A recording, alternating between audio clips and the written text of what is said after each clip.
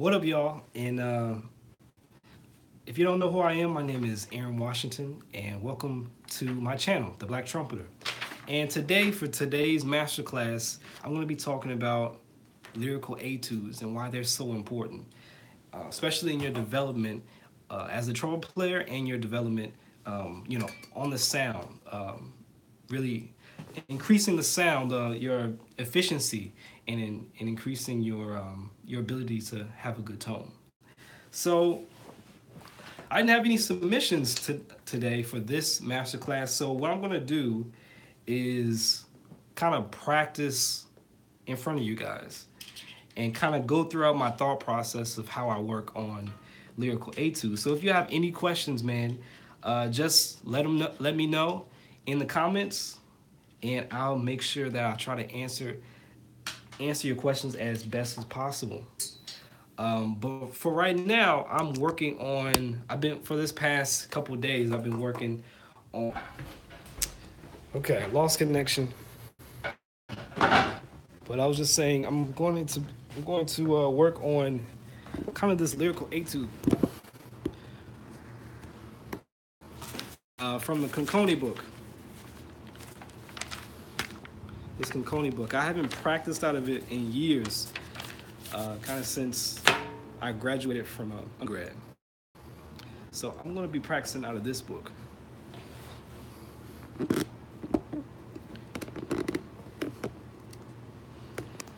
If you have any questions, just let me know. I'm going to kind of go over like the three reasons why you should be practicing lyrical etudes.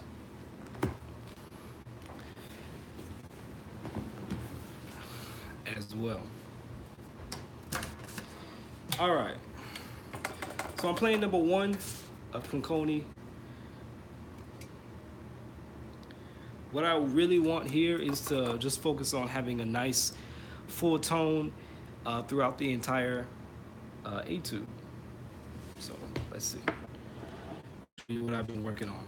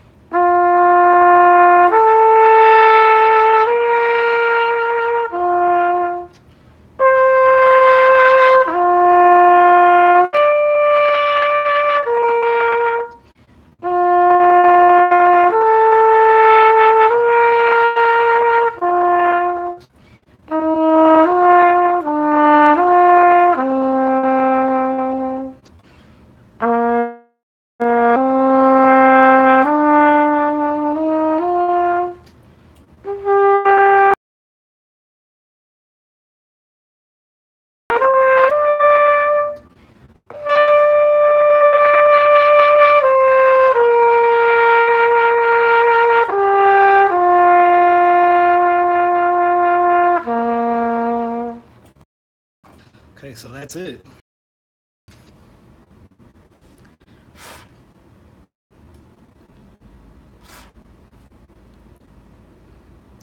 All right, I think I'm back on. This connection kind of sucks. So bear with me, guys. Just being able to use your air efficiently. Uh,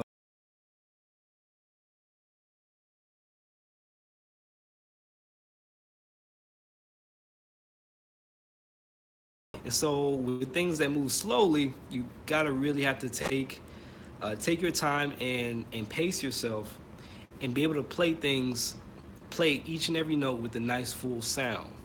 Um, Something that you really don't have to worry about if the etude was a lot faster and had more shorter note values. But with more lyrical etudes, they have longer note values, like half notes, whole notes, and stuff like that. So I would say um, one thing is that it really tests your ability to be able to play efficiently, use your air efficiently. With this etude, number one, lyrical etude, it's deceptively difficult. Only because it's in the key of C, right? It's a pretty easy key, but the thing with this etude is that is the dynamics that really makes it kind of difficult, because as you ascend, the dynamics,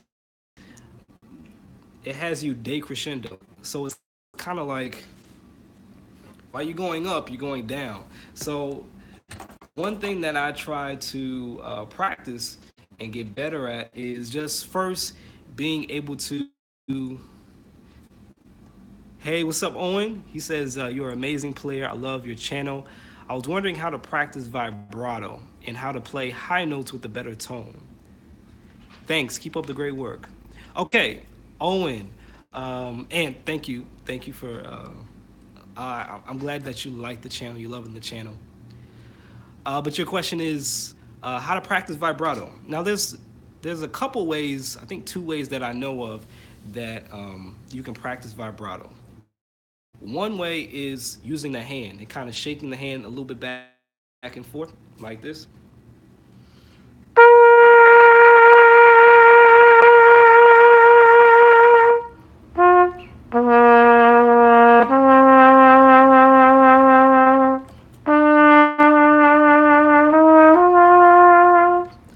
Kind of shaking your hand back and forth.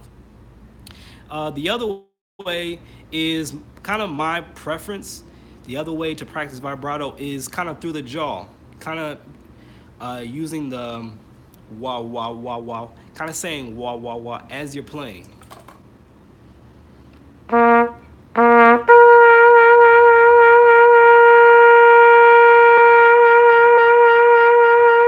wah wah wah wah wah wah. So I'm kind of doing that as I'm playing the note, and I feel like that's a lot more efficient. And I have a lot more control over the vibrato if I control it, kind of saying that wah wah wah wah. I can control the speed. It can be fast or slow. It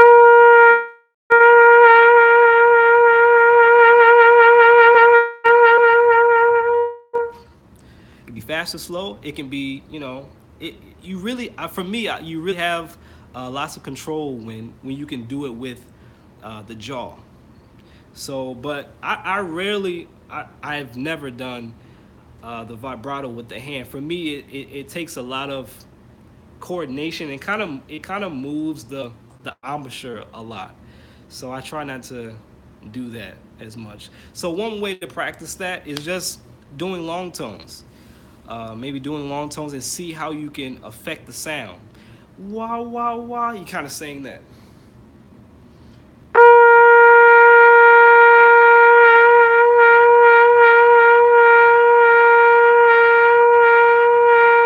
So I'm kind of like opening and closing, kind of like my aperture maybe. Let's see.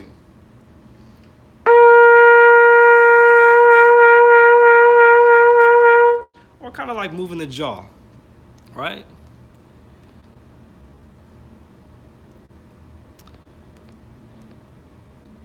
So yeah, that's how I practice vibrato.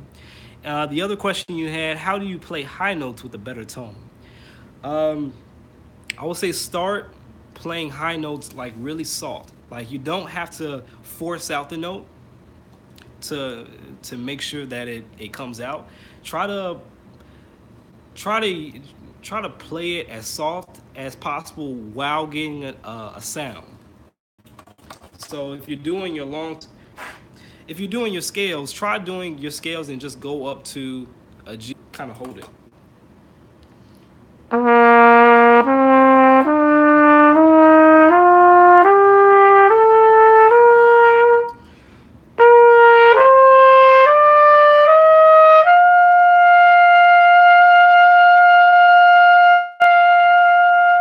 So with high notes, you need kind of like three things.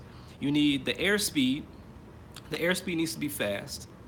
You need the tongue arch, the tongue position needs to be needs to be higher up in the mouth. So in saying E, I kind of covered this in the other master class. By saying E, you have the air, you allow the air to go faster in the mouth because it's more compressed. You know, it's kind of like a nozzle. Like if you put your thumb like on the hose, the water goes faster. So that's kind of what the tongue does. So what I did is scales, making sure that all the notes sound the same, you know, throughout the register. And I did that in conjunction with a drone. So like one singular pitch. So say if I was practicing one scale, that C major scale, I will put on a concert B flat drone, and I would just practice making sure every note sounded the same, it had the same resonance, it was nice and open and full. So that's what I did. So I would do something like this, and also that exercise that I have on my channel. So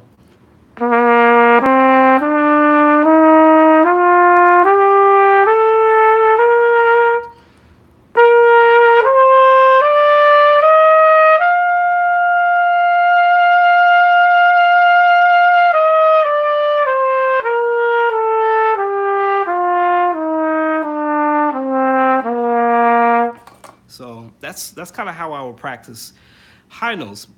You know, make sure that all the notes sound the same. Use a scale, or use a major scale, or use like chromatic scales to really because they're really small intervals, right? They're really small intervals, so you don't have to worry about big intervals like lip slurs.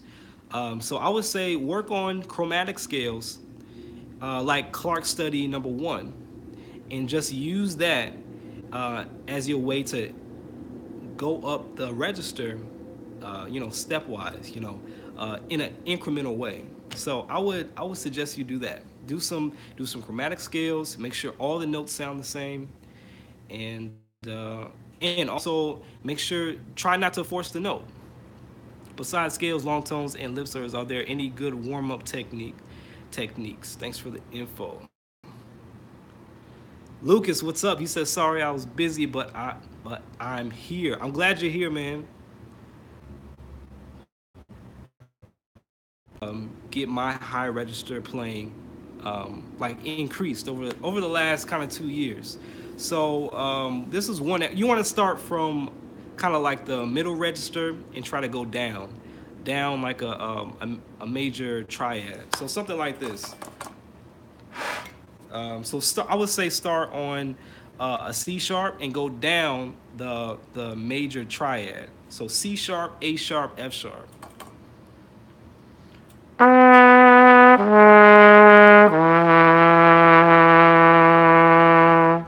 And then go down chromatically, um, like descend chromatically, still keeping. You want to finger the pedal tones the same way that you finger the upper register. So pedal F is still going to be 1. So I'm going to do C sharp, A sharp, F sharp, and then next I'm going to go C, A, and then F, pedal F.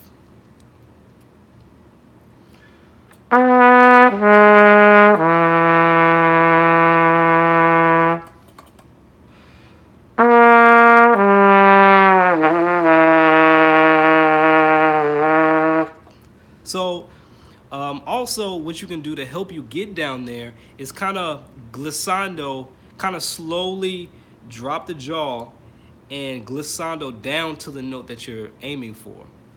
So like this, for instance.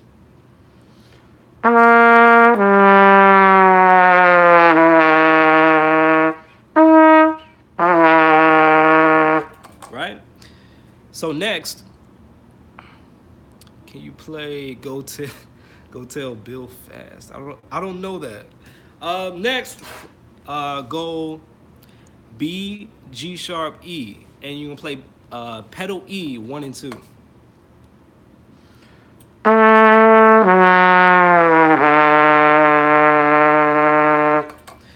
So you want to make sure that you drop your jaw and say all, and kind of make sure that you're nice and open and you're really pushing out that air, not forcefully, but you want to make sure that it's coming out.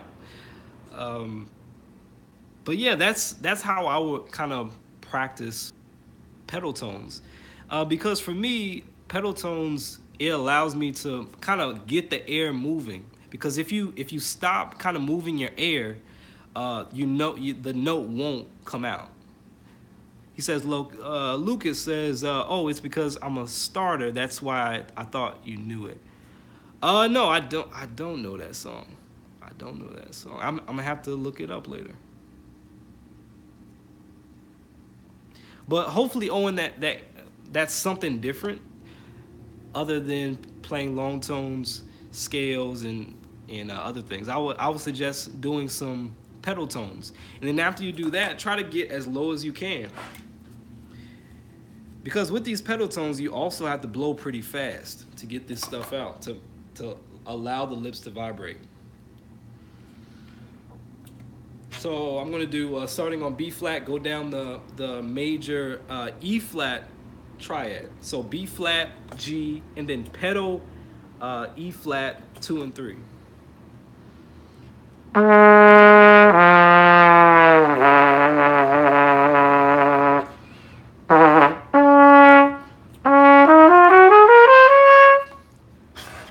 So hopefully that works.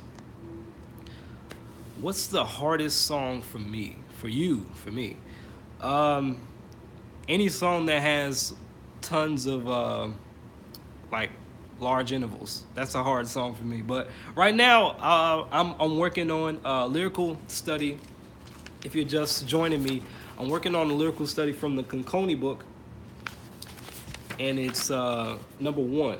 It's been a long time since I played out of this book, and I kind of want to get to why lyrical studies are so important. And lyrical studies, so the first thing I said was it helps with air efficiency, learning how to use your air in a very efficient way, to say the least. Because these are slow tempos, like it's longer note values. So number 2, it tests your ability to play notes in tune. So from note to note, it should sound like it's in tune with the note before. So for instance, I'll just play the first line of this etude, and I'm going to show you the difference between playing in tune from note to note and playing out of tune. So I'm going to play. I want to play one example. I want you to tell me if I was playing in tune, note to note, or out of tune. So I'm just going to play a few lines here.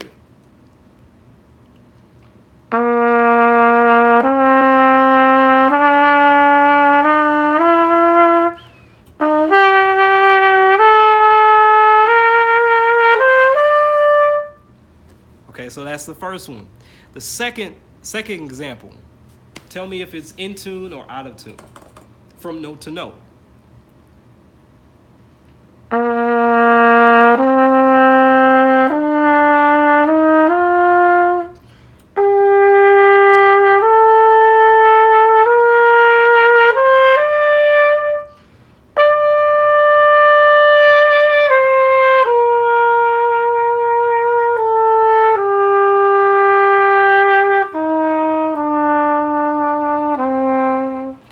So what can you tell me? Was the second one or the first one more in tune? Was the second one in tune or was the first one in tune?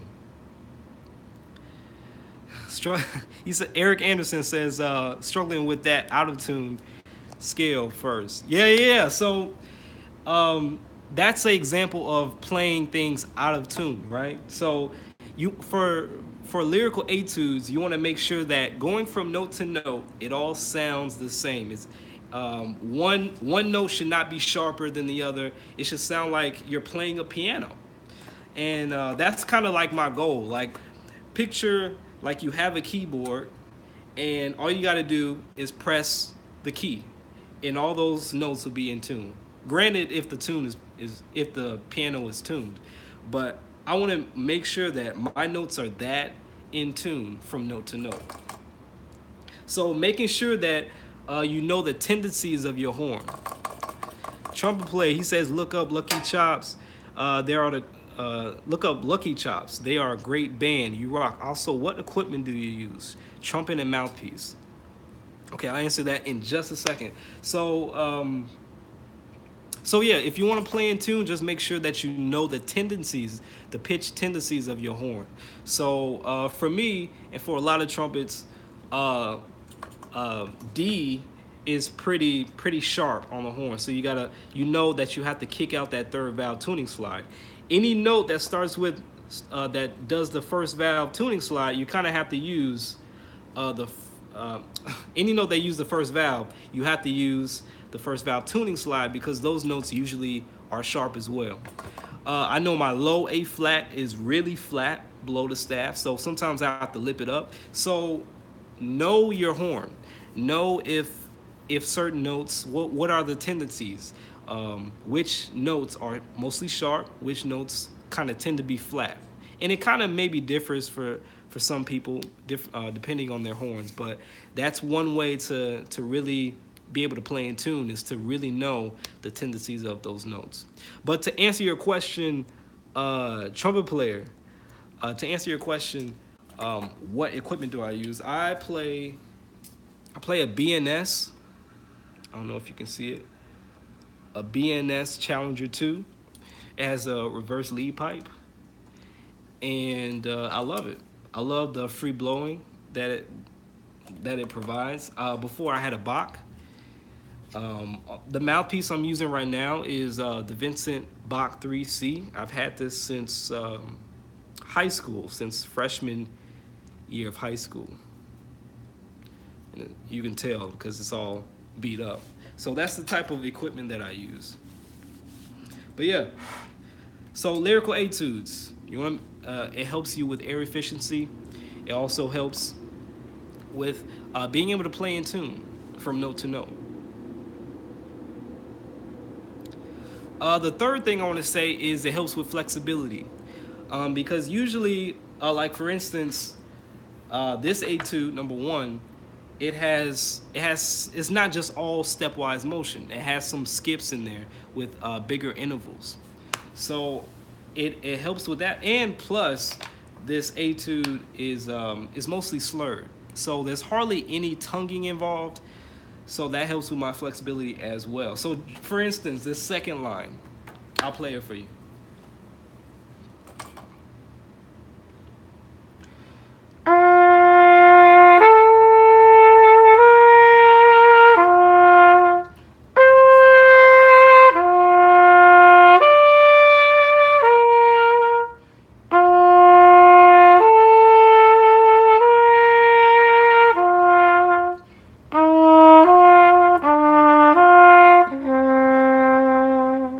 So that the measure 11 and 12, B R E R.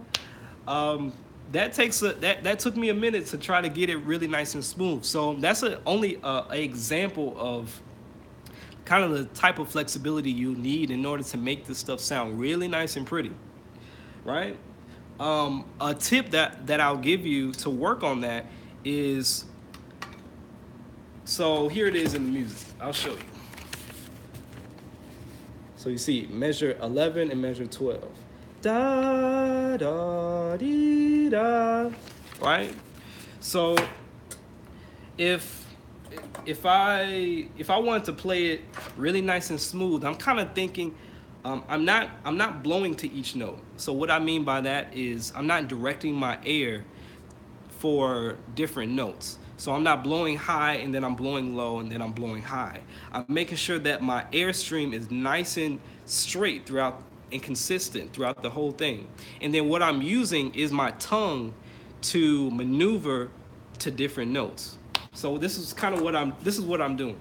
So I'm blowing straight, and I'm using my tongue to anchor certain notes.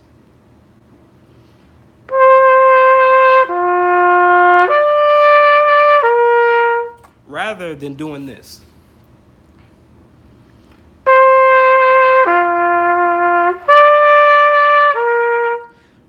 so the second time that I did that, the tuning from the D to the G, it wasn't quite right. Like it wasn't really in tune. That's because I was blowing from note to note. I was playing as if I was trying to play one note at a time. But for this, you want to think of notes in a group, right? You don't want to think about individual notes because notes go somewhere. Air is my crutch. I really struggle with that. Eric, tell me a little bit more about that. What do you mean? You Let me look at a little bit more comments here. Yeah, Eric, tell me a little bit more about that. What do you mean air is your crutch? What's something that you struggle with? Lucas says, was the trumpet the first instrument you played, or was it another instrument, or was trumpet your first? When I first got introduced to playing to band, I saw a poster that said band tryouts, and by this time, I'm in sixth grade or going to sixth grade, and I never been in a band program. There was music, but it was mostly singing. And during that time, I was more into sports, so I played baseball, basketball when I was younger. I did a little bit of karate. But anyway, I saw that poster, and for some reason, I was like, let me try this out. Let me try this band thing out. And so I got there, and I was kind of just immediately attracted to the trumpet just because the way it looked. It looked simple, and I'm a simple person. So I was like, okay, this instrument looks easy enough. Let me try the trumpet. So I tried it, and they let you, try to make a sound out of it. So I put it up to my lips, and I was able to make a sound. He was like, great, you're a natural at it. I was like, cool. If I'm a natural at it, I'll just pick this then. So it was the first and the only instrument that I tried out when I first got into band, only because I thought it was easy. And the dude said, I can make a sound, so I just went with it. And I've been playing it ever since for, what am I, 26? So I've been playing for maybe 14 years. Yeah, 14 years. Bruce says, when I've nailed Tune a Day Volume 1, is stuff like Arbin too big for my next step? Tune a Day. Let me look that up, because I don't... Bruce, you're bringing up some good stuff here. What the Arbin's book is, it's... I feel like it progresses kind of too fast for beginners. So I like to take, for my private students, I like to take out certain exercises that is at their level, because I feel like the Arbin's book kind of progresses too quickly. So that's where supplement materials comes in handy. So for instance, like the flexibility studies in the Arbin's book kind of goes really fast in that section. So I usually give my students this book by Lowell Little, and I'm drawing a blank. I think Embouchure Builder, that's the name of it. Embouchure Builder is the one that I use for beginners, for flexibility, because it's a nice progression. It's slow. It's not slow, but it's a really nice incremental way to help beginners go along. So Embouchure Builder by Lowell Little, and also the 26 or 27 exercises by Earl Irons. I love that book. So Embouchure Builder and in this book by Earl Irons. It's called the Irons book.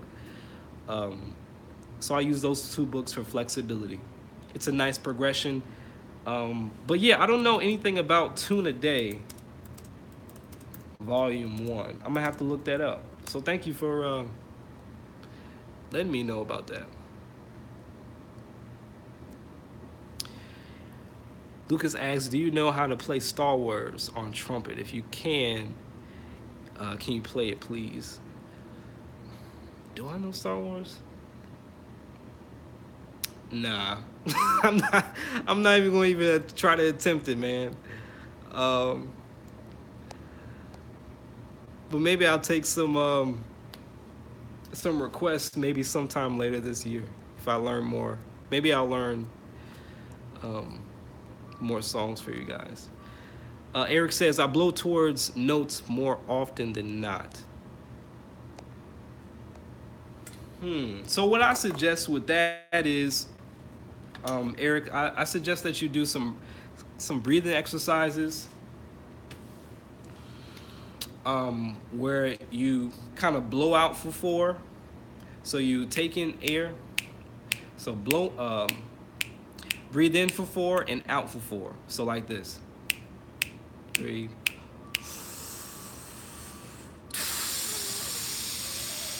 Right?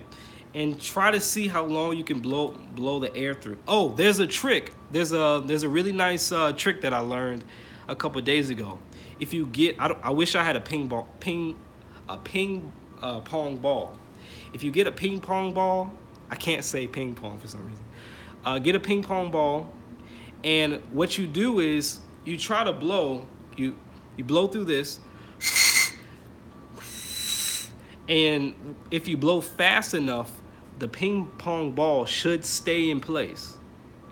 So that's one way to help get your air moving, by blowing at the end of the shank here and making sure that the ping pong ball stays in place on the mouthpiece. So that's one way. That's one trick that you can use to really make sure that you're really blowing some really fast air. And then use that same feeling and use it on the trumpet. These are some good questions, guys.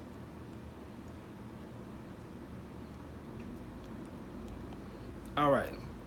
So if you just joining me, I'm kind of practicing in front of you guys.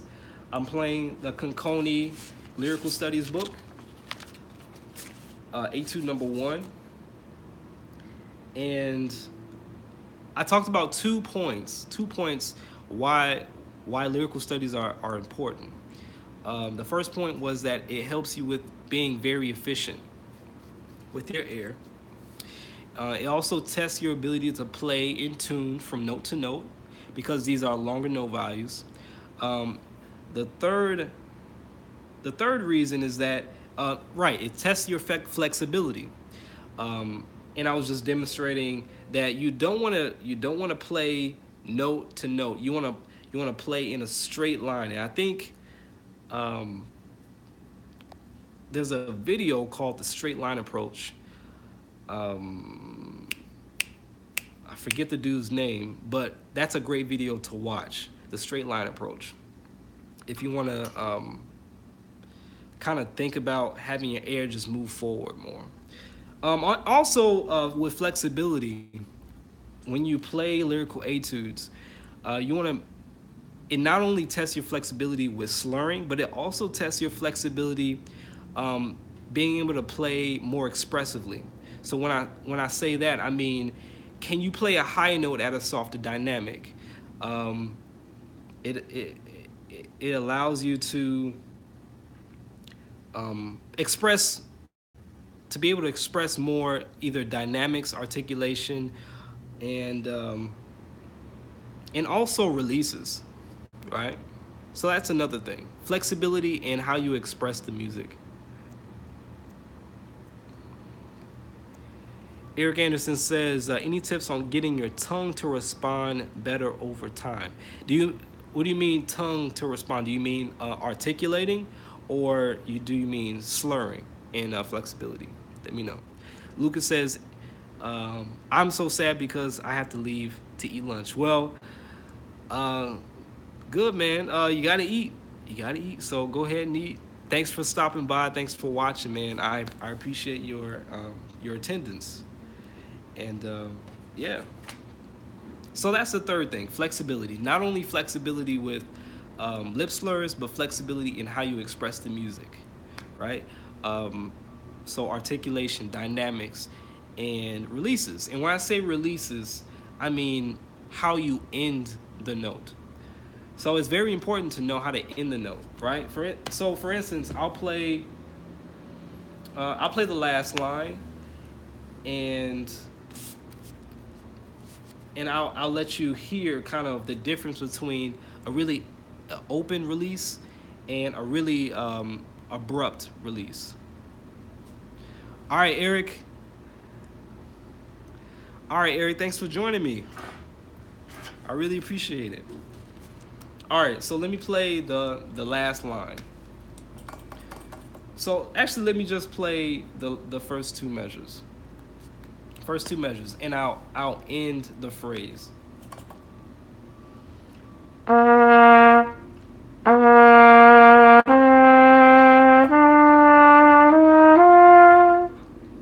Right? So that's one example. Here's another example. Uh,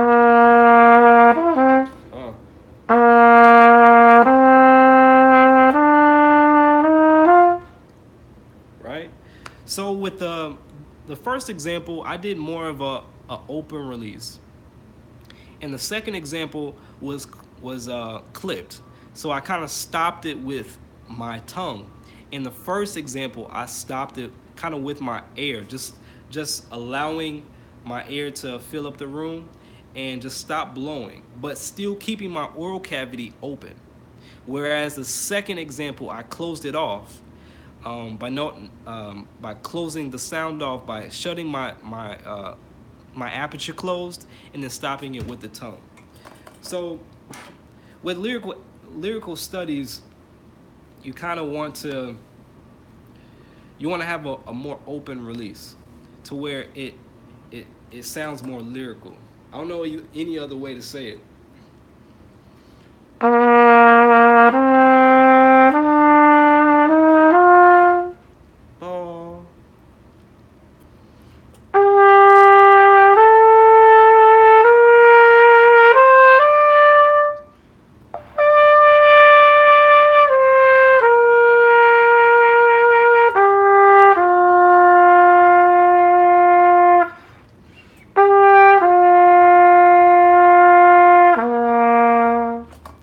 That's also something I need to work on. But yeah, so a really nice open release. He says, Lucas, I'm gonna stay for a while. My parents are getting ready. Cool. Ciao, what up, Dario? From Italy. That's awesome. So if you guys have any more questions, just let me know. So let me talk about that air ball that I just threw in the last two measures. And so what I've kind of concluded was there's a decrescendo from the G to the C.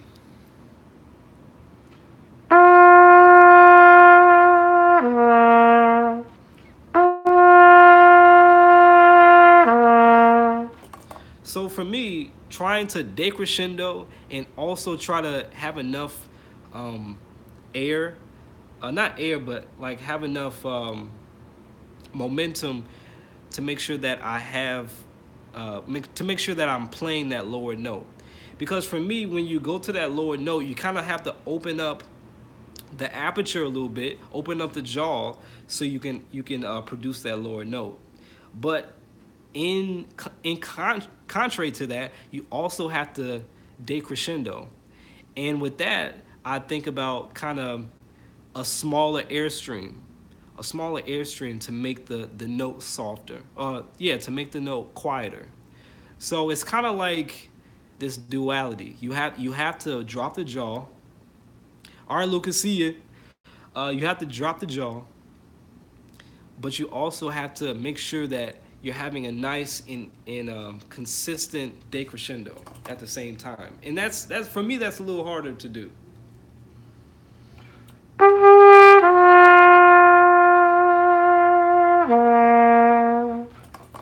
Right? How can I be lyrical in a bebop language? Um, that's an interesting question. You mean like while you're improvising a solo, or is it more when you're playing the head, the actual melody of the tune? One way that you can be lyrical with playing a jazz tune is to really pay attention to um, articulation and phrasing.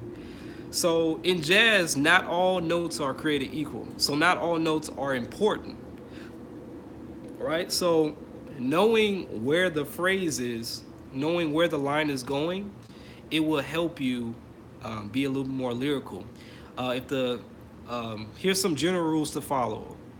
If the line is going up, you kind of you crescendo, right? So if the line is going down, you decrescendo. Kind of follow the shape of the line. Also with articulation, you want to bring out notes that are syncopated, and also if they're the highest note in the phrase.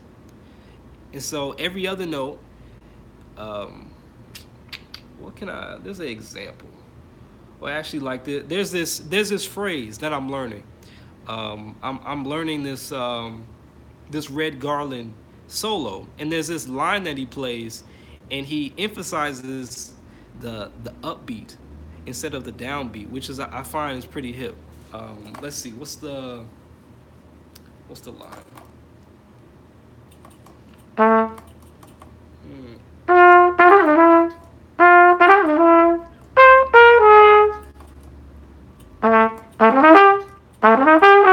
Oh, there it is. But I did so.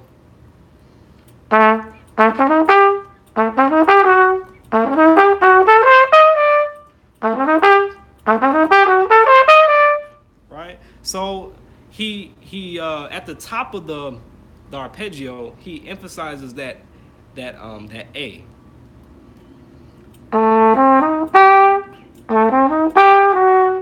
So instead of doing this, instead of emphasizing the downbeat, I'm emphasizing the upbeat.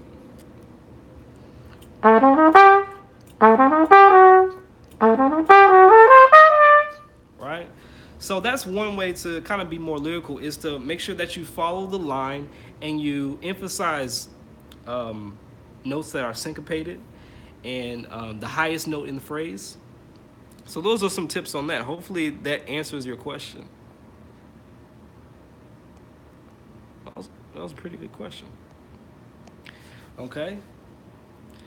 All right. So the fourth reason I would say to practice lyrical etudes is because they're a lot more fun than playing long tone exercises or slow scale exercises, right? Because it's actual music. So I always find lyrical studies to be very fun, because it's different than playing just one note for a long time, right? So this makes it interesting while working on the same, aspects of getting your tone together, right? So I would say like sometimes I would play like a few passages. Like say if I was warming up and I wanted to warm up on like the first four bars of this etude, then I would just do that instead of doing like Chickowitz study or like a major scale, because it has all those things. It has all those elements, those fundamental elements like scales and arpeggios already in the music. So you're just combining everything.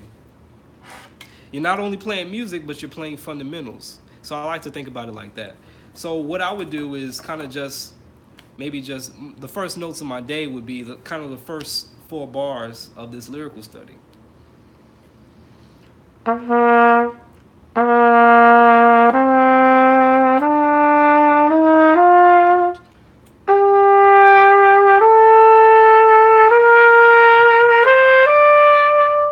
Right? And maybe I'll take that, maybe I'll transpose it into different keys. Right? So let's say if I take it down a half step.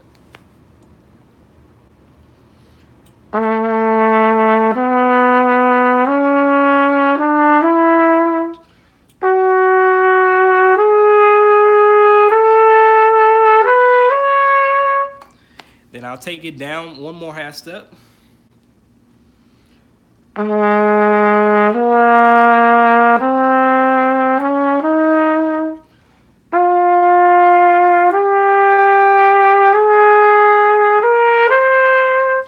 Right? So I would take it down all the way down to F sharp, my lowest note.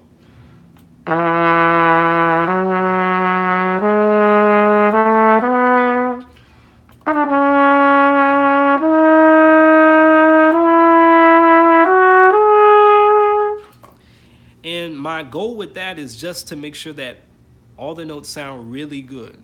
Like they sound really nice and centered, and my airflow is where I want it to be. It's very efficient, and everything's working properly. My valves are working properly. My embouchure isn't all puffed up from probably the night before. So yeah, that's pretty much it. That's all I got for you guys. If you have any questions, let me know. And Dario, I'm glad I could answer your question.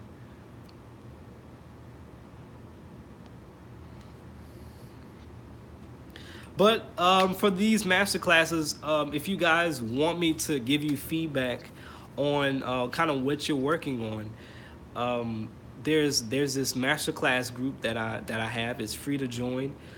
You go to Google. You go to classroom.google.com. I don't have the information in the description box right now, but if you go to my first two masterclass recordings, I have the information in that description box that you can check out, and just follow the information that's in that description. You just enter. You go to the website classroom.google.com, and there's a plus sign at the top right of the website, and you enter in the code that I have provided in that description. And that way, I really enjoy like hearing you guys, seeing what you guys are working on, and being able to give you some feedback. It's always good to have another set of ears to listen to what you're working on. Bruce, he says, been great, man. This is a regular time for you. I'm on UK time. I believe so. I like this time. Like around for me, I'm in Chicago. I'm in the U.S. And for me, it's around 3:30 p.m. And I'm kind of planning on kind of do like an hour, at least 45 minutes to an hour worth of live streaming every Wednesday. I'm gonna see if just let me know in the comments, or let me know in the stream here if this time is great, or should I move to the weekend, maybe a Saturday or maybe a Sunday. But for me, Wednesdays kind of work the best because I'm more free during the week. But yeah. Marino says, thanks, Aaron. Greetings from Switzerland. You guys are from all over the place. That's real cool. That's so cool. Bruce, if these are going to be regular, I'll be here.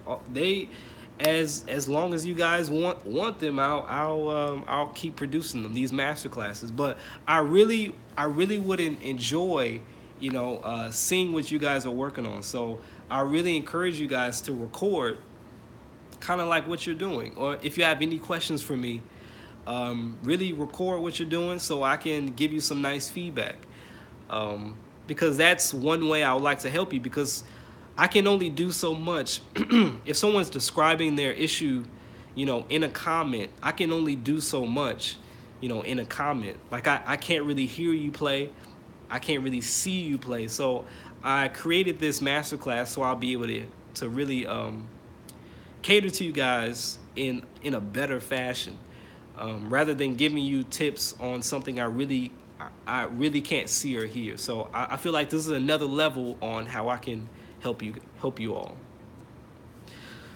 But Sam, you love it. I'm glad you love it. I'm glad people are loving it, because this is what I really want to do. I love teaching trumpet. I love playing the trumpet, as you guys know, and yeah. So if there's no other questions, I think I'm gonna call it a day. Let me review like the 3 reasons why, because I think some people are coming in a little bit later, which is cool. The first reason why you want to practice lyrical etudes is it helps you use your air efficiently because of longer note values. The second thing is it helps you be able to play in tune from note to note. Get to know the tendencies of your horn. Are notes which notes tend to be sharp, which notes tend to be on the flatter side. So those are things that you need to know in order to play more in tune. The third thing is that it tests your flexibility, not only with lip slurs, but also your flexibility with expressing the music. So articulation, dynamics, releases, like releasing the note, and also yeah, that's it.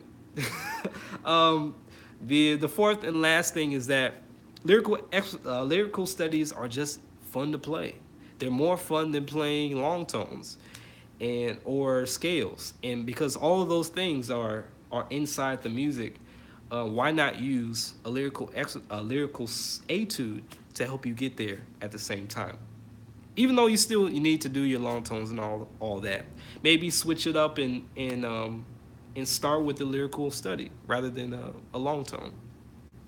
But yeah, those are my 4 reasons why lyrical etudes are very important for trumpet players. Sam Ward asks, do you hear what you play before you play it? That is an awesome question, Sam. That is an awesome question, and I'm glad you asked that, man. That is so important. If I want to address anything um, in this live stream or in my videos whatsoever, is that singing is the most important thing that you can do for your trumpet playing. Singing, being able to sing what you're playing. That's the most important thing that you can do for your trumpet playing, because I'm gonna say it again. If you can sing it, then you can play it. Those aren't my words, but I live those words on a daily basis when I play this instrument. And it's not just singing like with your voice, but but it helps. But singing with your mind, being able to hear um, the notes before you play it, because we only have 3 buttons, guys. We only have 3 buttons. So where do all the other notes come from? It comes from here. This is like Vince DiMartino says. This is not an instrument. This metal thing is not an instrument. This is our instrument. So the better this instrument is, the better we can play this thing of tubing and metal, right? So singing, yes, I try to hear as much as possible, everything that I'm playing inside my head, because that helps you with your trumpet playing. Because if you cannot hear it, you will not be able to play it. Point blank. Point blank. So I'm so glad you asked that question, Sam, because that's so important. Singing is so important. And I don't care if you're not the best singer in the world, because it doesn't matter. It matters if can you actually just sing the notes here. Um, ba ba da da da da da da da da da. I need to be able to sing that because it'll allow me to ingrain that music inside my head.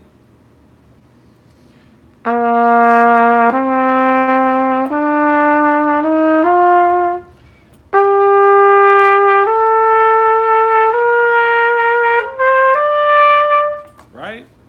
So yes, I try to hear everything. Sing every single day. If I don't if that's the one tip I would say to improve your playing, is to sing every single day. Sing every day. Okay? All right. I think we got it. All right. So for Jazz, he says, or they say, she says, they say, how do you properly use the first and third valve tuning slide while playing? That's an excellent question. Um, okay, so like I was saying before, you want to know the tendencies of your horn, right? So for any notes that use the third valve tuning slide, Then any notes that use the third valve, you want to use the third valve tuning slide. So notes like D below the staff, E flat, first line, um, I think, yeah, D, C sharp below the staff, 1, 2, and 3. 1, 2, and 3 is very sharp. So is D below the staff, 1, 2, 1 and 3, and also 2 and 3. Right? So those are very sharp on the instrument. So you want to use the third valve tuning slide. All right, Hans Holtz, we're gonna get you out of here, bro.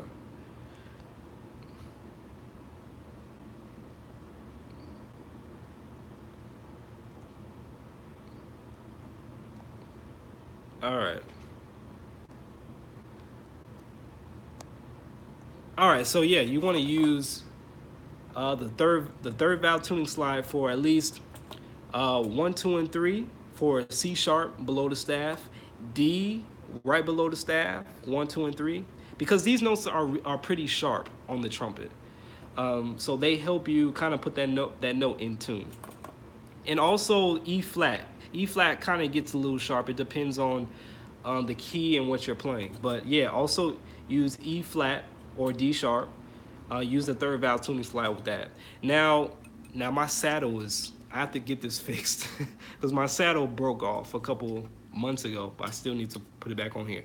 But with anything that you use the first valve, the first valve for, you want to use the first valve tuning slide.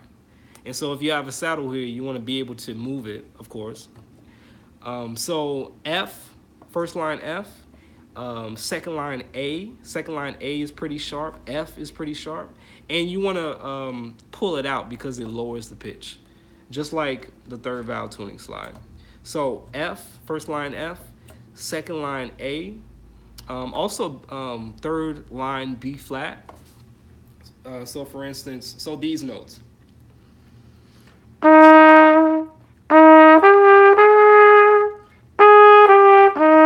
So you want to use those notes. You want to use the first valve tuning slide for F, A, B flat, D, fourth line D. That note is usually flat, so I don't use it for D, or I might use it for top line F because that note might be a little sharp. But D, I don't usually use it for because that note tends to be flat. A, so yeah, F, A, B flat, those tend to be pretty sharp. So kick out that first valve tuning slide. For the third valve tuning slide, you want to play those notes a little bit. Those are usually sharp on the trumpet. So anything that has the third valve, like C sharp, 1, 2, and 3, right below the staff, D, right below the staff, and then first line E flat or D sharp, use that third valve tuning slide. So hopefully I answered your question. So that's how you use the valves. That's how you use the tuning slides for those notes.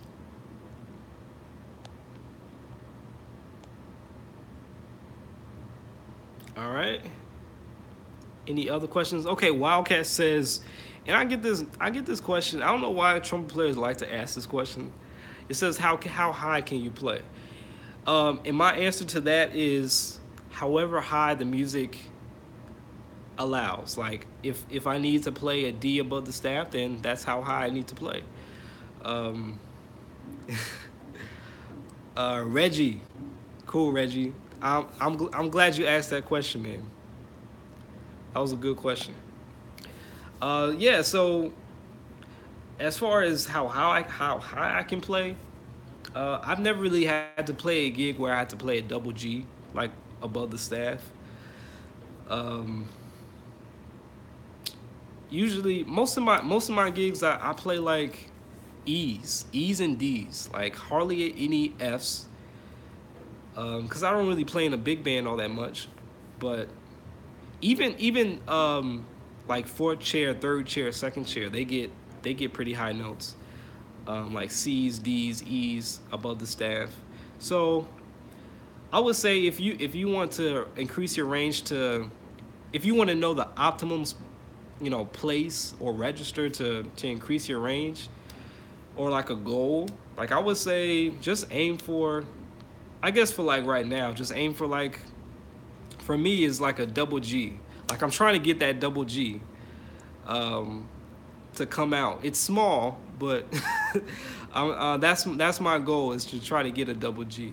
I'm able to hit C's, D's, and E's pretty good, with a nice tone and pretty full. F F sharp, that's where I go into fuzzy territory. So I'm working on that, every day. And then again, yeah, work on your range with scales.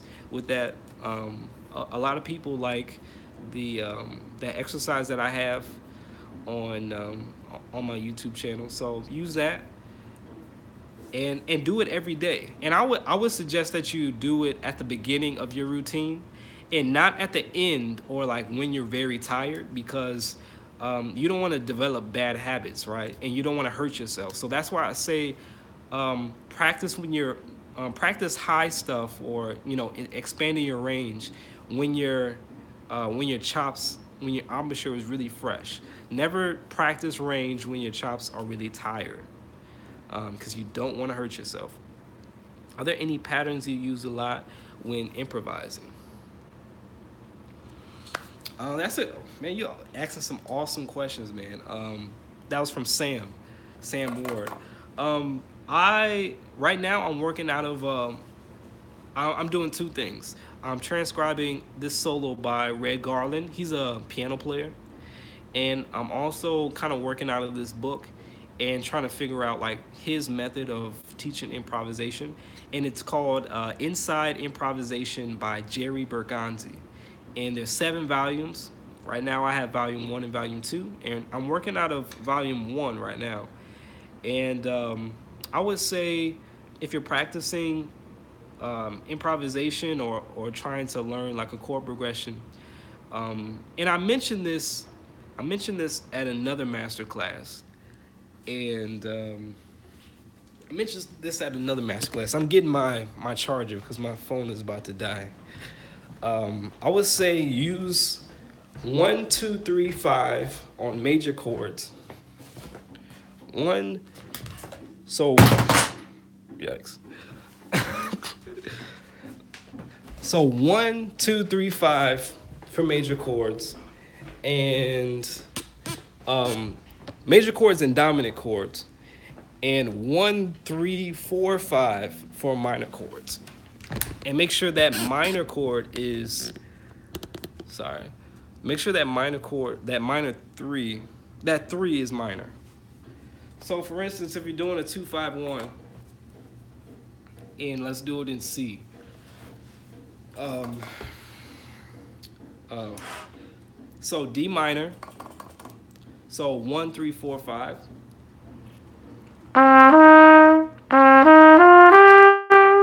1, 3, 4, 5 to G7. You're gonna use 1, 2, 1, 2, 3, 5. 1, 2, 3, 5 to C major. 1, 2, 3, 5. So we're gonna do 2, 5, 1 in C, starting on D minor, G7, and then C major. Uh,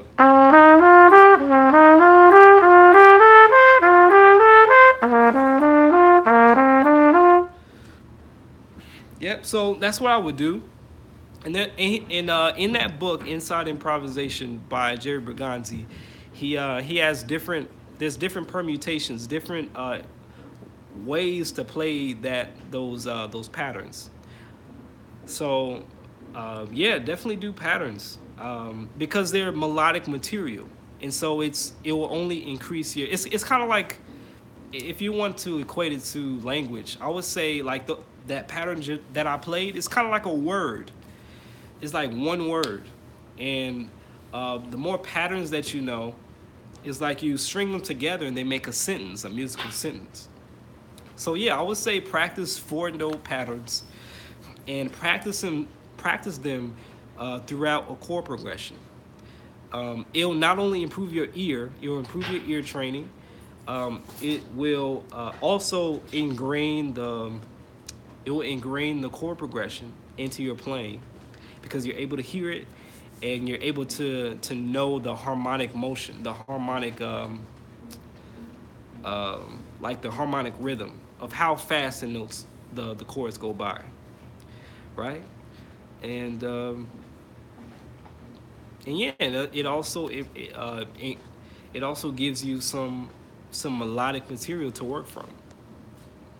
So yeah. Wildcat says I recently transferred to a 3E from a 7C mouthpiece.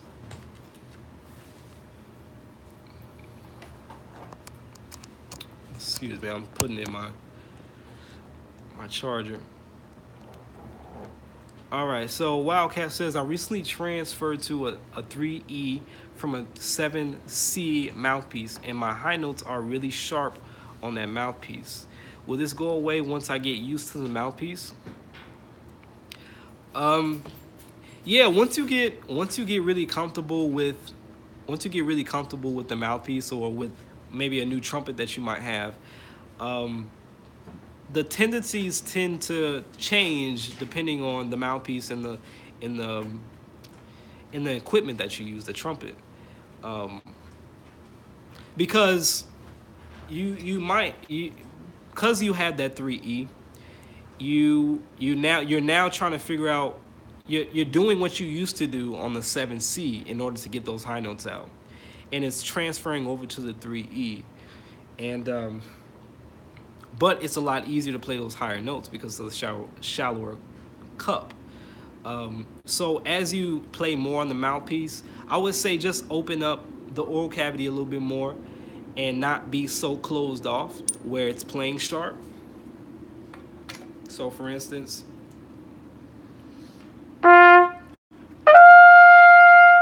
so open up. So don't make sure that your oral cavity isn't closed or very small. You want to open up so it opens up the sound and it allows the note to be a little bit centered and not sharp. So I'm going to do an example of a very closed sound to a more open sound. So I'm kind of doing like E. I'm closing off my not my aperture, but I'm closing off my oral cavity and opening up, saying all.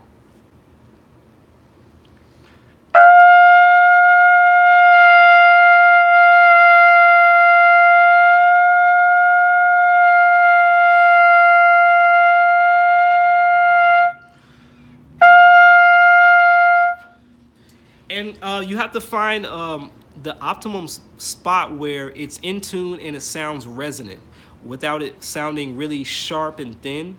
So you kind of have to play around to see where's the optimum spot where it sounds the best, and then try to target that spot every time you play that note, right? So do like target. I would say like do target exercises where you're just playing one note on a downbeat. So say if you're doing 4 clicks, 1, 2, 3, 4, bop.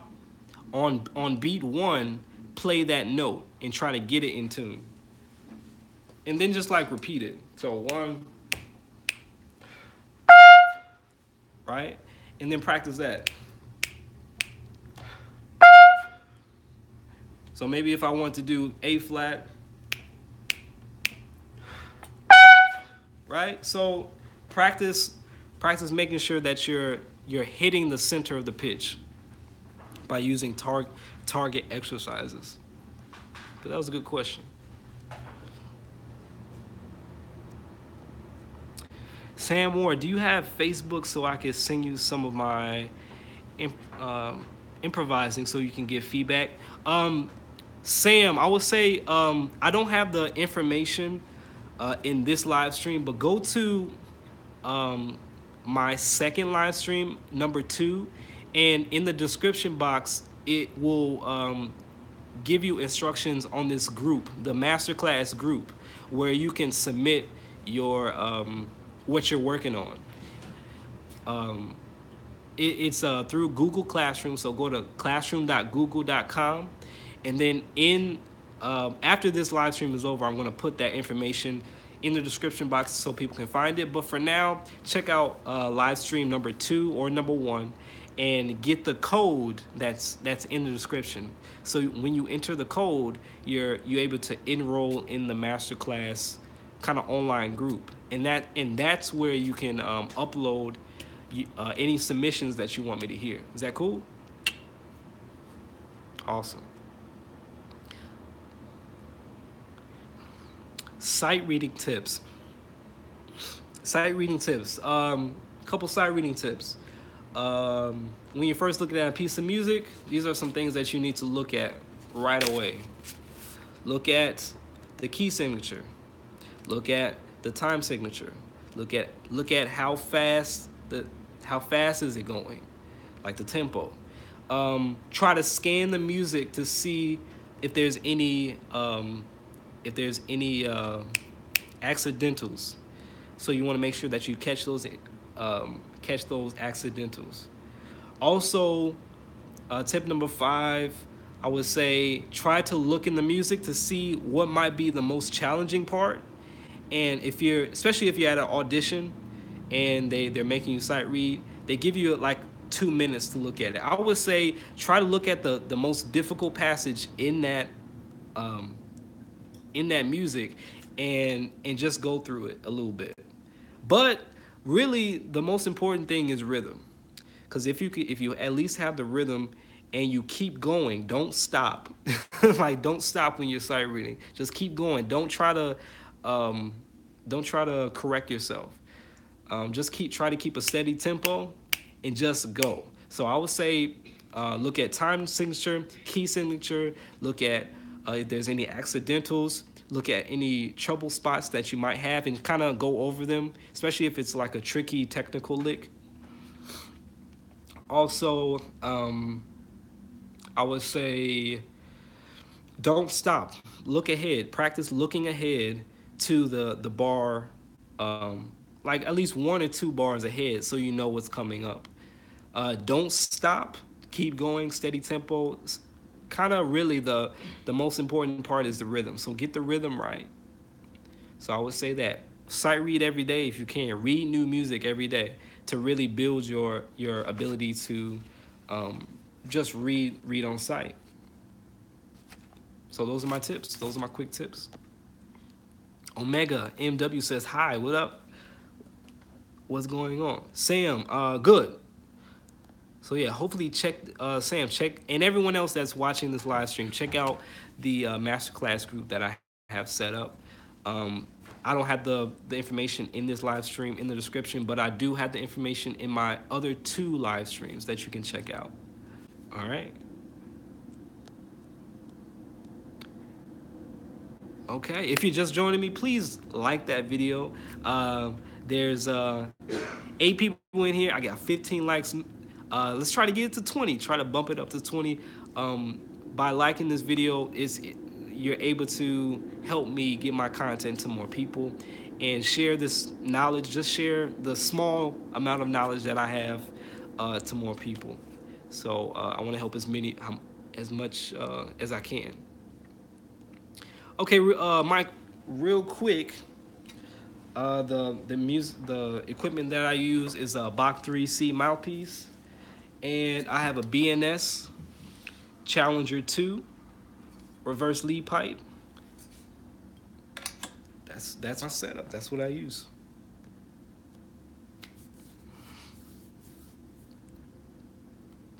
Can I hit some tasty licks for you guys? What? There's this. Let's see. Okay, I'm gonna play this lick. I'm gonna try to play some of this this transcription that I've been working on, and then I gotta go. Let's see. Let's see if I can find it real quick. It's off of the album Relaxing by Miles Davis, and I'm transcribing Red Garland. He's a piano player. Red Garland's solo. It's from the it's track number 5. It could happen to you. Let's see. I can't play too much because YouTube will flag me.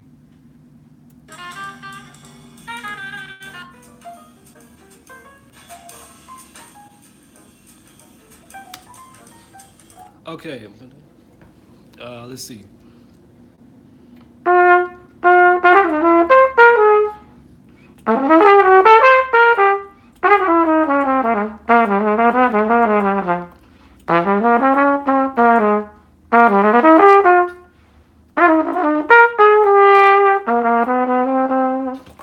So it's kind of rusty right now. I'm still learning it. But I have to play it low, because he plays it really high. But I'm gonna, once I get it to where I feel comfortable in the lower register, I'm gonna bump it up to a higher register so I can practice it playing it in the upper register. Can you do some improv? Nah, I actually have to let you guys go. It was nice talking to you guys, and I really like doing these live streams. So if you're interested in getting any like specific feedback from me, make sure that you hit up the information that I have in live stream number 1 and 2, and follow the instructions in the description box. I'll put the information in this live stream once this live stream is over and done with.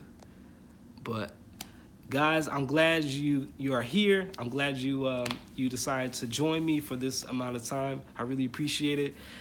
Make sure you hit that like button. Let's get this to 20 likes on this video. And Dario says, I have a Constellation, but it's very heavy, but versus Yamaha. Can I be strong with this fantastic trumpet? That's all up to you. I don't. It's how you use it. Maybe go to a smaller horn if it's too heavy. But that's why I like the BNS, because it's not heavy. Like, I don't like a lot of weight. All right. Omega says, I was a bit late, but great live video. Thanks, man. I appreciate that. Thank you so much for. I'm glad you're enjoying it. 20 likes achieved. I need like a little achievement.